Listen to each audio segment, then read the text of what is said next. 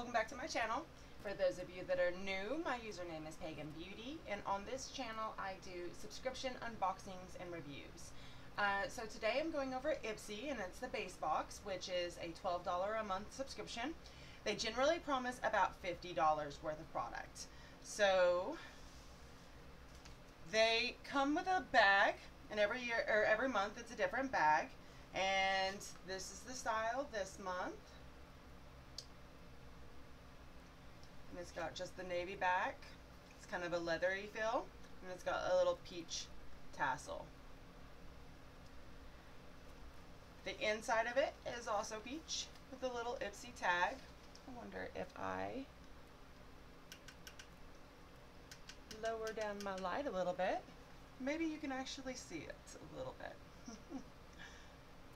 But yeah, I always love the Ipsy bags. I don't use every single one of them, but I always have somebody that wants to have one. I've actually got a friend in mind for this because these colors look so great on her. I think they'll work really well. So the first product that we got this month is by Eyeko. It is the Rock Out and Lash Out Mascara, and it's in Carbon Black, which if you watch any videos that are over subscription unboxings, you will know that excuse me, black mascaras and black eyeliners are the most my cat is begging for attention, but you're most likely to get at least one of these a month. If you get multiple boxes, you're probably going to get one every single box, whether it's a mascara or an eyeliner or both. And almost always they're black. Every once in a while I've gotten like maybe 3 other colors, whether it's charcoal gray or got one that's green, and I got one that's a really pretty lavender color. So they do send out other ones. I don't complain whenever they send me a black eyeliner or a black mascara because I use them. And I'm all for getting products that I'm actually going to go through because I go through them fast if I use them every single day. So for this product here, it is Korean technology, which I love any kind of Korean skincare or makeup. They tend to have a really, really good, quality. And the ingredients they use tend to be really, really good for your skin. So I always love anything that's Korean technology. Says that it has lengthening and volumizing, won't smudge or smear, and curl equal to a lash curler.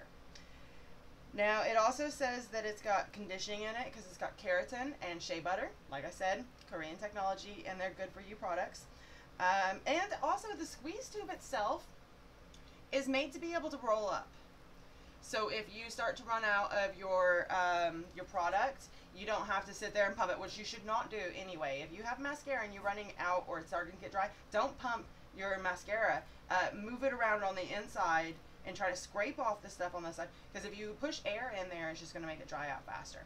Now, I actually really liked this mascara. I did find that it built up a lot of length on my eyelashes. I wouldn't say that it curls on the level of a eyelash curler, but it did add quite a bit of length and a lot of volume. The brush is super strange. They call it a guitar-shaped brush, as you can see. Which honestly, I didn't mind. It's really easy to use this part to get the outsides and the insides of your eye. I would not put it over other mascara that you have on because it does have some clumping. I did see somewhere that it said that it had fibers, that it built it up with fibers, and that's going to cause a lot of clumping. Fiber mascara only works if you get a smooth swish like the first time. You can't go more than 2 or 3 times with a fiber mascara, or it's going to start clumping up in areas where the fibers are sticking together. A really good tip on if your mascara is clumped together, take a clean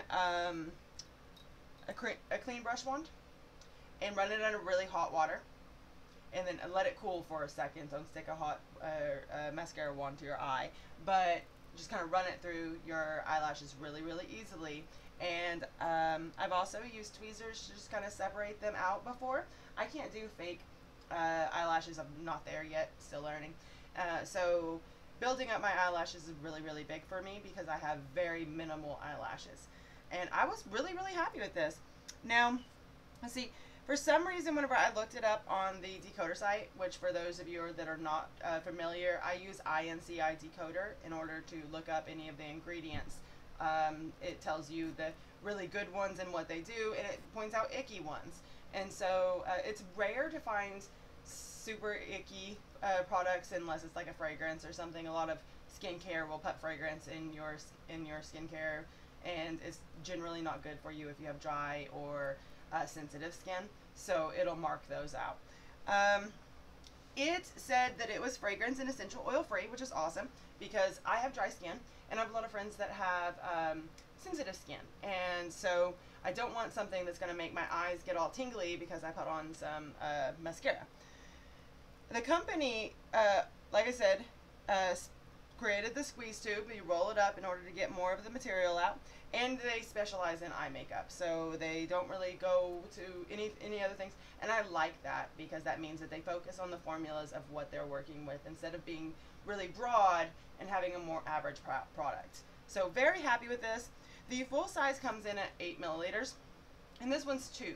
So $24 for the full size at 8 would bring this to about $6, which is not bad for a $12 beauty box. The next product we've got is the First Aid Beauty Ultra Repair Face Moisturizer. All for a face moisturizer because I have dry skin, and I did not care for it whenever I was in my 20s. I didn't wear skin or sunscreen like I should have, and I didn't even know I was supposed to put on a moisturizer at all. I didn't know what serums were. Whenever I heard about that stuff, I was like, oh, old lady stuff, and now I'm an old lady. So no harm in that. I'm perfectly fine being my age. I know a lot of people who didn't make it, so I prefer to be my age and have to be worried about serums than not. So very excited about getting a moisturizer. The reviews on this were really good. It says Ultra Repair Face Moisturizer, and that it apparently has the same kind of formula as the Ultra Repair Cream, which is a big fan favorite, and but it's supposed to be more lightweight.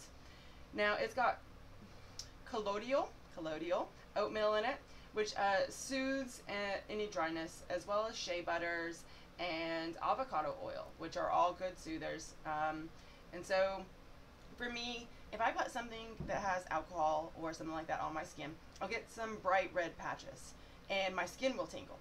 And if I don't take care of it, it'll start to get dry. And whenever I put on my foundation, you'll be able to see that area that of dry, patchy skin that has a different texture than the rest of my skin.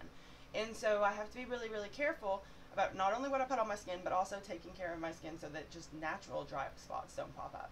So it also has antioxidants, which fight free radicals, pollution. I wouldn't say that it works as a sunblock, but say just the regular air pollutions, or if you walking through traffic, the stuff that's coming out of people's cars, or walking down the sidewalk, or if you're in a place like I previously worked at a casino. I can guarantee you that walking through the casino was not good for my skin. So any kind of antioxidants will help just protect you from any future issues. So it never hurts to have a little bit of that.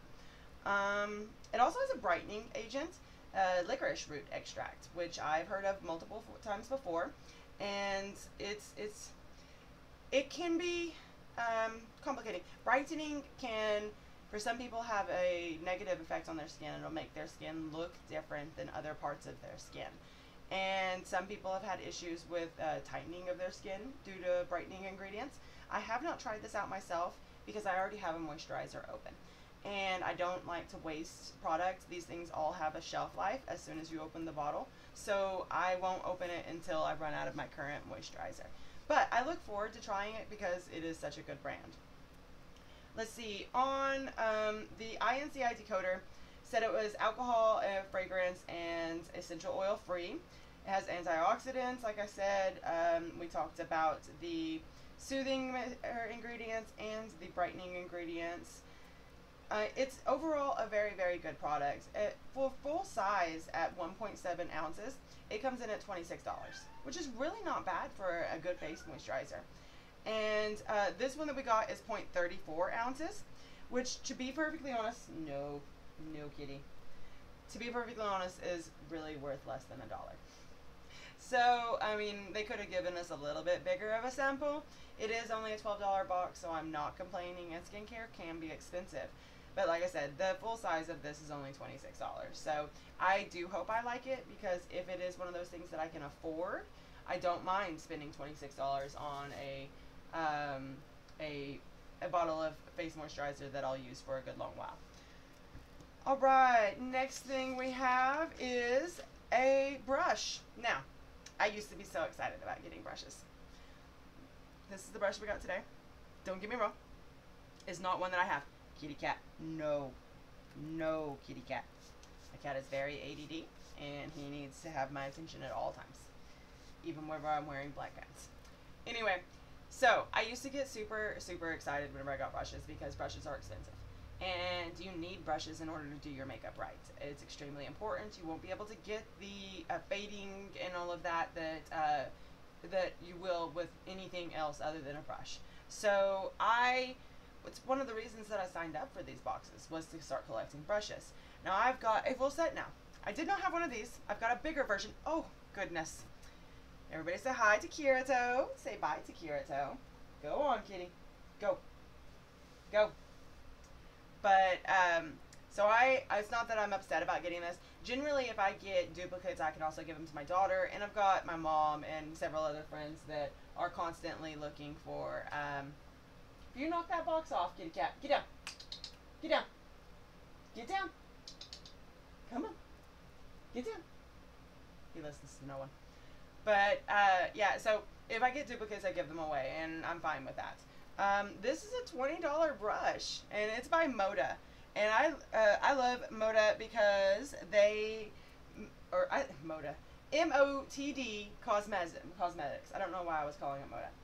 But, they make brushes for, broke people. And so, apparently, the owner of this company, whenever she was starting out, doing her makeup, she could not afford brushes. And so she started a company to sell quality brushes at reasonable prices. And I've got multiple brushes by hers, and I've got them next to name brand brushes that cost 3 to 4 times as much.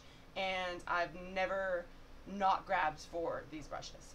And so I'm super excited about it. Now I have gotten many sets from them that were duplicates that I've given to my daughter, and they're wonderful beginner brushes. So no complaints about getting a brush.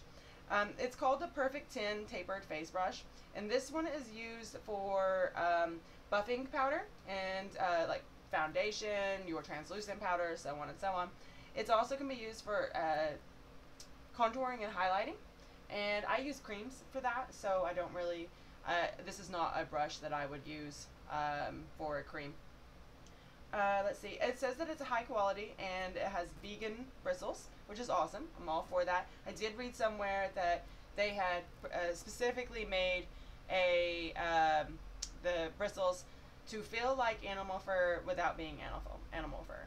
Now, there is a significant difference between natural haired brushes and synthetic brushes. Synthetic brushes will put on more color, while natural hair brushes will fade out more. And I have used this one a couple of times, and I'm pretty happy with it. I use it with translucent powder whenever I'm putting it on, so I think that that's great. It works perfectly. And as a $22 brush, I am not complaining in any form or fashion. So go ahead and throw that back over there, and we'll move on to something that I was pretty excited for because I love perfumes. And this is by Sarah Jessica Parker. And like I said, I love perfumes. This one it's got floral notes and notes of musk. Oh goodness, kitty cat. No, I'm doing something. Go on. No. I will love on you in a little while. It's called Lovely You, and it is a 10 milliliter bottle. No. No. Listen to the words that are coming out of my mouth. I said no. No. It is a roller perfume, a roller bottle perfume, which I'm not complaining about at all. It does really well as a to-go perfume. I will say that I have a hard time smelling it. And whenever I was looking through the reviews, there were other people that also had a hard time smelling it. And then there were people who just could not get over the smell. So it has, according to most reviews, the floral scent and the baby powder scent comes through the most. Now, the brand does not deny this. Whenever they talk about their scents, they said that the top fragrances, which are the ones that you're going to smell right away, are wild freesia, plum blossom, water lily, and then the middle ones are orange flower, pink peony, jasmine petals, and then the base ones are warm musk, vanilla orchard, and benzoin. Now, the site itself says that the scent is supposed to be a light, powdery scent. And so they're not denying the fact that baby powder smell is probably implemented into the scent. I don't mind that it's a lighter smell. I have gotten worse. I've gotten a hand lotion that is baby powder and patchouli smelled, and I put it on one day while I was at work, and immediately my coworker started complaining about the smell of old people. And so there could always be worse. I would prefer to have a light smell than a really, really strong one that can turn away all of my coworkers. So I've used it a couple of days. Like I said, I don't smell it very much, and I haven't really had any comments from anybody else on the smell of it. So can't really give a great review. I will say that there are lots of reviews of people who saying the scent is too strong. And so I know that it's a to each their own kind of situation. Come on, kitty cat. We can't do this right now. Go lay down. Go lay down. No. No. Go lay down. Never listening. So, like I said, lots of reviews. I couldn't find an ingredients list on any of the sites. Now, this was only recently released. It's in 2020 for the fall of 2020, so it's new. I can understand that. It's an adaptation of Lovely, which is her original scent. But it's a little odd that even at the Ulta site or the Kohl's site, I couldn't find an ingredients list for the perfume, which is not, it's not like it hasn't happened before, but it is just a little bit odd. Anyway, the 10 milliliter comes in at $20, and that is a full size, so I am not complaining at all. I wouldn't mind getting the actual full size because it's a gorgeous little pink and rose gold bottle, but definitely fine with the travel size. The last thing that we're going to go over, I wanted to love this. I really did. It's by Tarte, and it's called the Shape Tape Concealer. And I've heard so many good reviews about this. I have seen people post in whenever doing, I've seen people that I actually watch whenever they're doing their makeup talk about using this and being so happy with it. I got mine in 12 neutral, fair neutral, and it's, like I said, it's extremely popular. Tons and tons of reviews, tons of video reviews, so on and so on. Lots of people using it. Says that it is 43% infused with tape technology. That's what the site said. In order to smooth and blend fine lines and wrinkles. Nourishes delicate under eye with mango seed and shea butters. And has licorice root, we talked about that earlier, for brightening. And then it also says that it's vegan, hypoallergenic, and dermatologist tested. And like I said, I wanted to love it. Absolutely wanted to love it. I've been using it for the last week. I have it on today. I will advise if you have dry skin. Not only do you need to put on a moisturizer before you use this, and I mean a good moisturizer, and liberally, and let it soak in, and then apply this. And then whenever you do apply it, apply very small amounts. You really don't need a lot. And it can build up. It can start looking cakey. Definitely if you have mature skin, if you have a lot of wrinkles or bags like I have, it'll crease. And you will see a little bit of caking, a little bit of separation.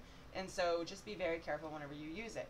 If you don't have dry skin, if you've got normal to oily skin, this is the product for you.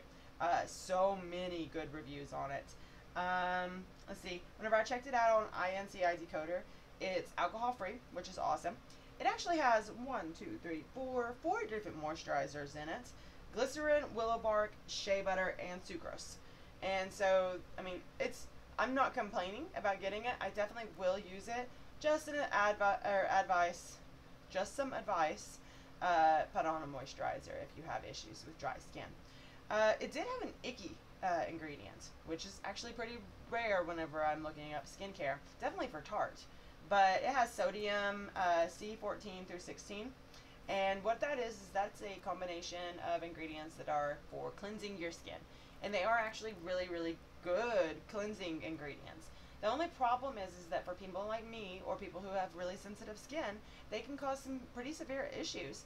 It can cause really, really bright patches on your skin. It can cause instantaneous dry spots. It can cause long-term damage. And by that I mean that if you use it too many times and your skin keeps getting red and keeps getting red, and then sooner or later that redness is going to kind of stick and you're going to have red tint to your cheek that wasn't there before, and or you'll have that permanent dry patch, and you don't want to have to deal with that. So just be careful whenever you use the ingredients. Like I said, this is why I look up what everything has. So this is let's see, I wrote it down over here. At full size, it's 0.33 ounces, and that's $27, which is not surprising. It's Tarte, and the container is actually a pretty good size. Since this one is only, I think, what was it? Let's see. It's only 0.5 milliliters, $1.50, maybe, being generous. So that's our last product, and I'm gonna go ahead and wrap it up by telling you how much I actually got in this bag. Generally, they promise about $50 in products. Every once in a while they'll go over, and every once in a while they're a little bit short. And I'm never upset either way. So this month it comes up to about $50.50. So I'm all for that. I only paid $12 for the box, or for the bag, and so no complaints there. I'm pretty happy with what I received. Most of it is stuff that I will use very soon. If not, I will give it to a friend and they will love it. No complaints whatsoever. I never really do have complaints about Ipsy. So I'm really looking forward to getting my Ipsy Glam bag, which is the $25 step up from the regular, I'm getting the Glam bag plus, which is a regular step up from, or a step up from the regular bag, which is the Ipsy Glam bag. And $25 a month. It'll be coming in just a couple of weeks. I am about to do 2 different BoxyCharms, one from October and one from November, because I forgot that I had a BoxyCharm box to do. So I hope you look forward to getting those. Make sure you like and subscribe. It means the world to me. And make sure you comment below. Do you know something about these products that I don't know? Or do you have a question about them, or a comment, or do you want to compare what you got in your bag versus what I got in my bag? I'm all for doing that. I love responding to the comments. So leave any thoughts below. Until next time, I look forward to seeing you guys, and I hope you have a great night.